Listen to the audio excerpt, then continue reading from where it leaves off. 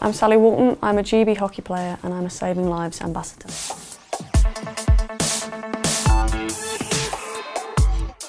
Before starting work with the Saving Lives charity, I was unaware that 1 out of 4 people in the UK who have HIV do not actually realise they have it, which is a staggering statistic. Letting HIV go undetected can lead to fatality for you and potentially others.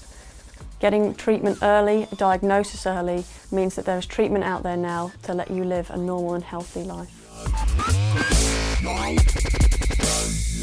It's so easy to get your HIV test.